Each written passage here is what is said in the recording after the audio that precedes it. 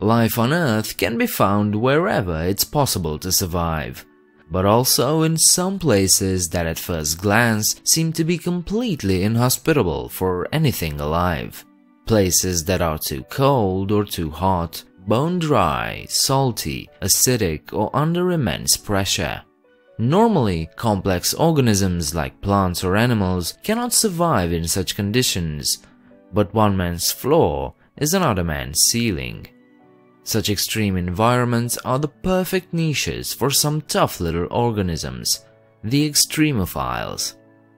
This video is brought to you by India, my lovely Patreon supporter who suggested this subject. If you want me to make a video about the subject of your choosing, check out my Patreon page. Now let's get on with the video. First of all, let's clear something up. Extremophiles are not organisms that live in areas unsuitable or uncomfortable for humans. No, these beings live in places where pretty much any other living thing would almost immediately die. But we still don't know too much about them. They were only truly discovered in the early 80s. Prior to that, the very few examples of extremophiles were classified differently.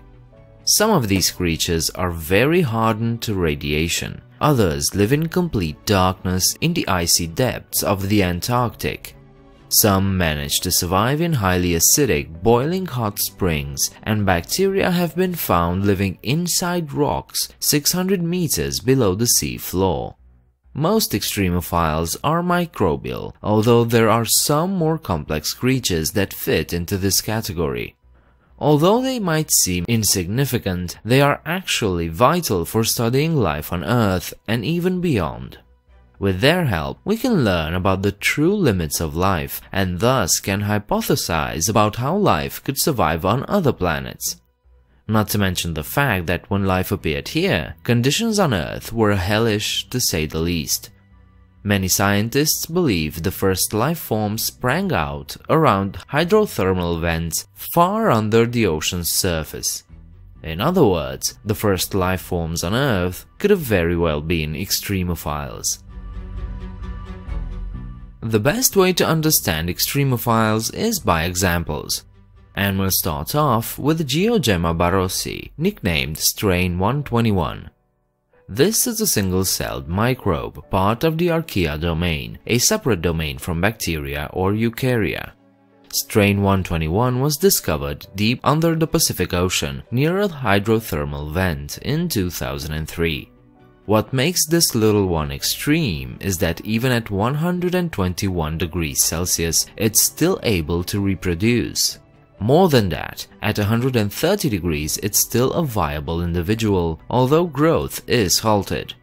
So much did this microbe evolve to this specific environment that at normal temperatures, like the human body's internal warmth at 37 degrees, strain 121 cannot grow or reproduce. If you're now wondering what in the world could this thing eat in such an environment, it's actually rather simple. Iron. This thing actually metabolizes iron oxide. Deinococcus radiodurans. What is special about this one? Well, the hint is in the name. This is one of the most radiation-resistant life forms that can be found on Earth. This thing can withstand a dose of 5,000 grays of ionizing radiation with no loss of viability. A gray is about 100 rads and is defined as the absorption of 1 joule of radiation energy per kilogram of matter. Now, to put that into perspective, Deinococcus is fine with 5,000 grays. Triple that and it will sustain some damage but not necessarily its viability. A human is dead at only 5 grays, and the famous and beloved tardigrades will die at 4,000 grays. The capacity of this microbe to repair its damaged DNA is absolutely astounding. Oh, but it gets better. You see, Deinococcus radiodurans is what's called a polyextremophile. This thing can also withstand extreme cold, dehydration, high acidity, and even vacuum. It has been listed, and rightfully so, as the world's toughest bacterium in the Guinness Book of World Records. Before we continue, I'd like to ask you something.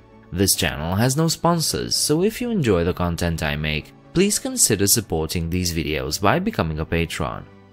You can check out my Patreon page by clicking here or find the link in the description. Okay, now we can move on to the next fact.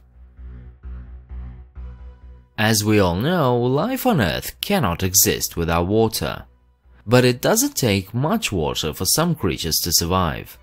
Chrocococcidiopsis is a fine example.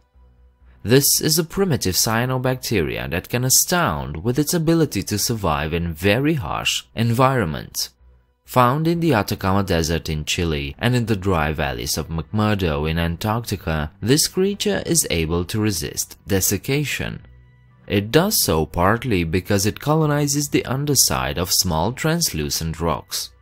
The condensation that gathers here is enough for them to survive, and the translucent quality of the rock provides enough sunlight for photosynthesis to occur.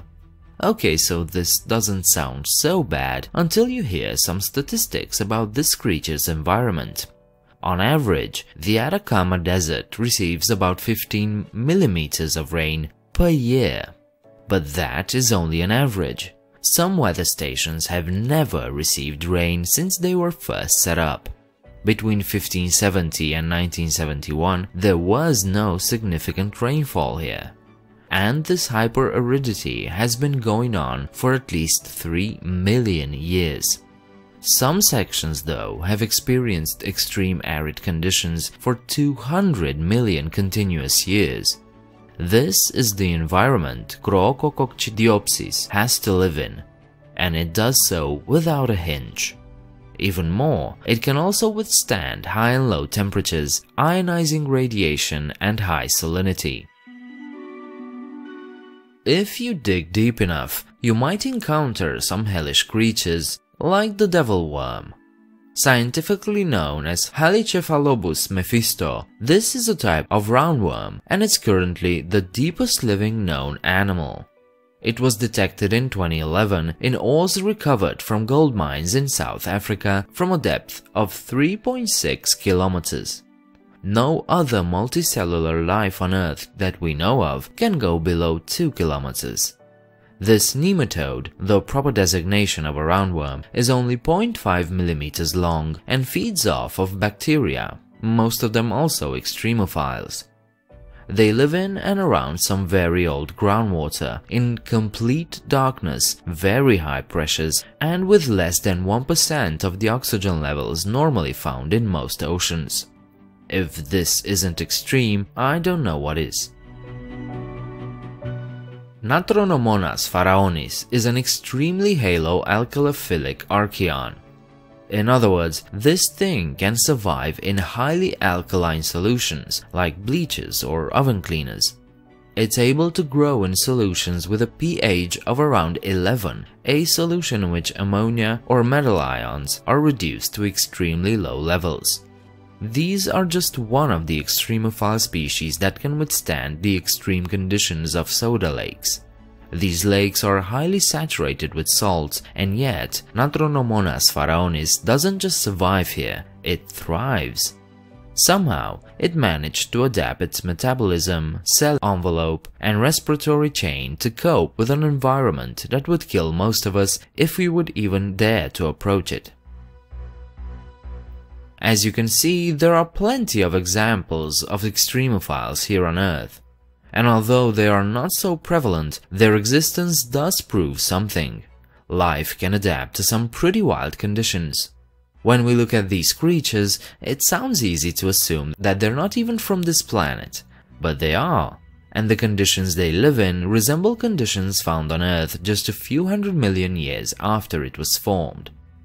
This is proof that life can form and thrive in harsh conditions. And do you know what the universe has in abundance?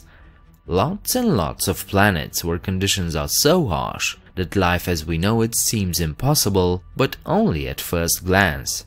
The existence of extremophiles is the main reason why NASA and other space agencies around the world believe in the possibility of some primitive life forms beneath the surface of Mars.